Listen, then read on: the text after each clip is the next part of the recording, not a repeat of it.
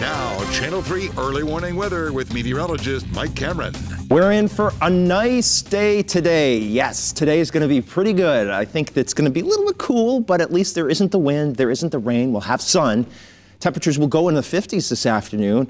One other negative is sunset's going to be earlier now. We've been talking about that because of daylight saving time. And make sure you check your clock and compare it to one of those clocks that are by computer, because daylight saving time meant that you had to put your clock back an hour. Let's take a look at your 7-day forecast, and you'll see that we do have a temperatures forecast today to be in the 50s. We have partly to mostly sunny skies in the forecast for you too.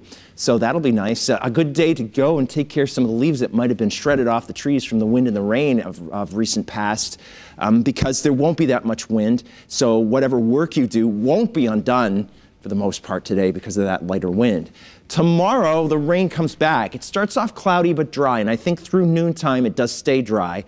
Temperatures will reach to about 50 after a low of near 32 on Monday. But then the afternoon, the rain will come in. It could be heavy at times too, especially during the mid to late afternoon and especially along the shoreline. It will cut off Monday evening or Monday night. But the clouds will linger on because the next system is going to be not too far behind.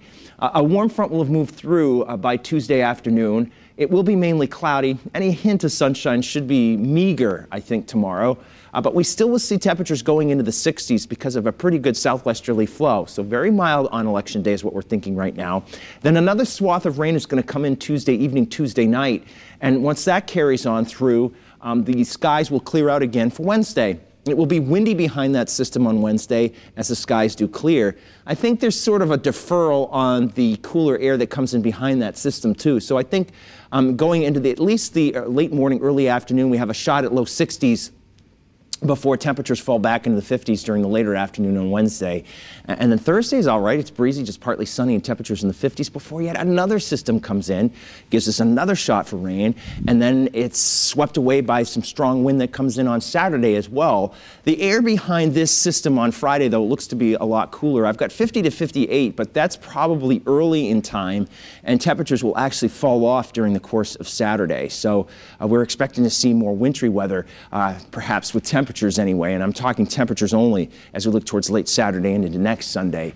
A lot of clear sky out there now, though, here as we take a look at our satellite and radar. So this is good weather for us today.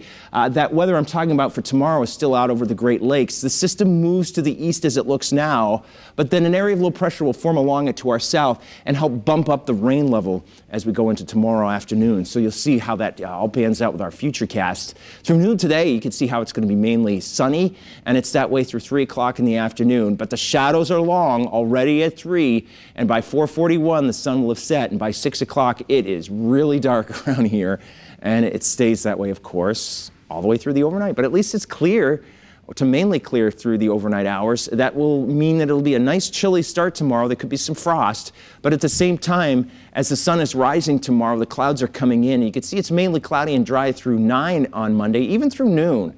I think it stays mainly cloudy, but rain-free between 1 and 2 across western Connecticut, 2 and 3 for the rest of the state. That's when the rain comes in tomorrow, and it could be heavy at times, and especially along the shoreline. That's where we're thinking that the highest amounts of rain might be favored.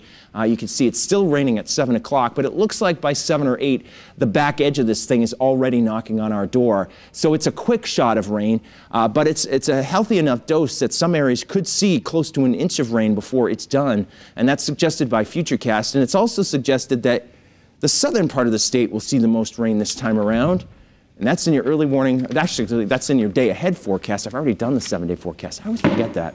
But you can see here how it's the daylight saving time effect, and that'll happen for the rest of my life. I'll just use that. Temperatures will be running in the low to mid 50s inland today with lots of sun, and you can see our forecast along the shoreline is very similar. A beautiful day, but notice how by 6 o'clock it is dark as can be. Good.